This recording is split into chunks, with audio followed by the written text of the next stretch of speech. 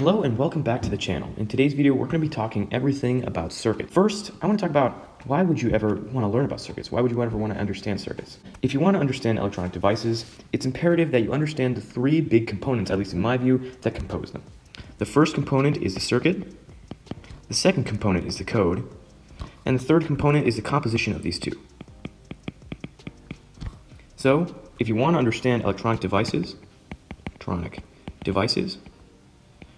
you probably need to take the time to understand circuits. So in this video, we're going to take care of everything. But first, I want to preface, if you're here to learn about breadboards or circuit boards or custom printed circuit boards, this video is not the right place. A video is coming soon on that, but for the time being, I'm sure you can find another great tutorial on the internet. Today's video, though, we're going to be talking everything conceptual about circuits, a complete overview so that you understand exactly what's happening beneath those wires and under the skin.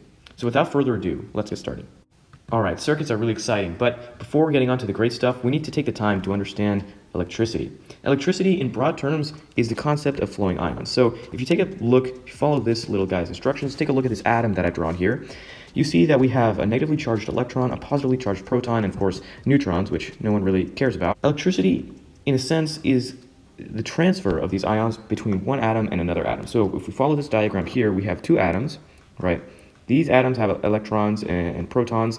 Now, most often in electric circuits, electrons are transferred between atoms within a wire. So imagine that this is a wire, a conductive wire, maybe a copper one.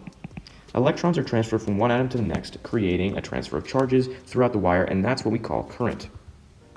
Now, sometimes protons are also transferred, as you can see here, but given that they're inside the nucleus, it's a lot more rare, and electrons are usually what's being transferred. I want to clarify something before we get on with the next step. Electricity is often used in a general sense, and as a result, when we're talking about electricity in circuits, we rarely use it to define the specs of a circuit in the tech. Usually, instead, it's mentioned casually with its three properties, its three big properties, having much more importance in the construction of a circuit. Now, what are these famous three properties? Electric current, resistance, and voltage. So if we take a look at this image of a river here, we see that just as the flow of water in a river is called a current, the flow of electricity through a wire is called an electrical current.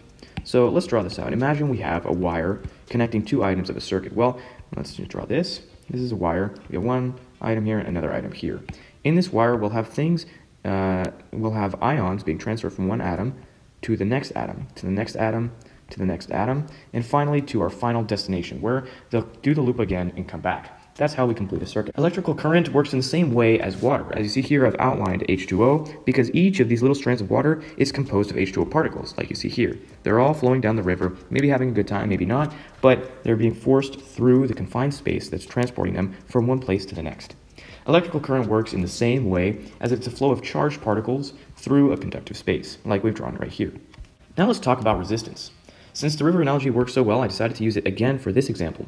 So let's discuss what happens when your river, like in this example here, is not simply perfect. There's some obstacles in the river. Here we have some rocks, a log, happy rock.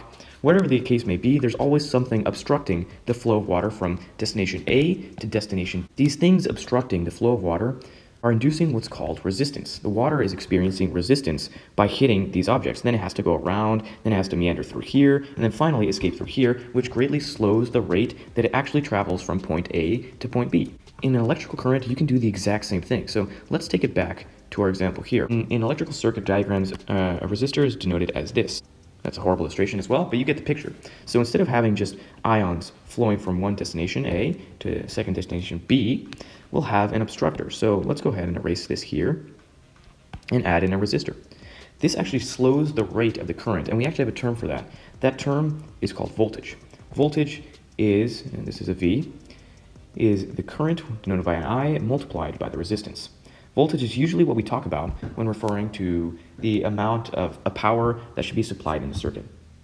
Now that we've gone over everything you really need to know about electricity, let's take it back to the very top and discuss what's most important. So what's most important to understand about electricity is that in the end, it's a type of energy. Electricity is just energy. Why is this important to understand? Well, the circuit is all about getting electricity to be converted into some other form of energy to do some cool or interesting operation. For example, electricity can be converted into light energy through an LED turning on, or it can be converted into sound energy by playing a sound. or it can be converted into kinetic energy by moving a motor. Alright, so now we've covered absolutely everything you will probably need to know about electricity if you're a beginner with circuits. So this leads us to the three big components of circuits that you've probably been able to deduce by now, but now we're actually going to clarify them. So the first big component of a circuit is the source. Source of what exactly? Yes, the source of power.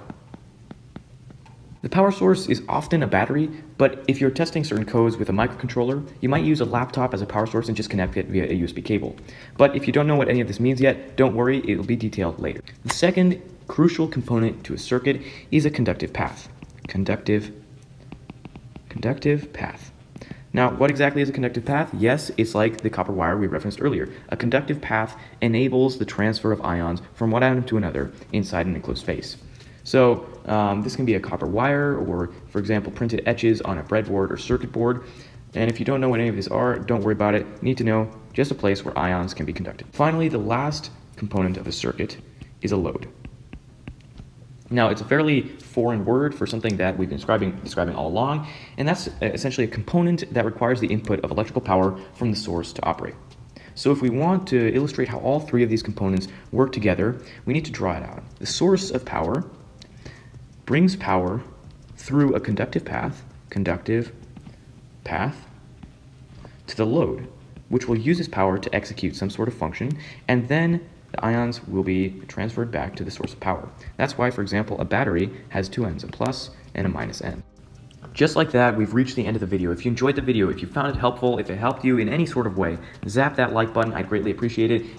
Lastly, please check out the website linked in the description below. It's what inspired my passion for circuits. It's what I'm working on currently building right now. If you want to see what that's all about, hit the link in the description below, and you'll even see some of the previews to future videos that are to come about circuits. All right.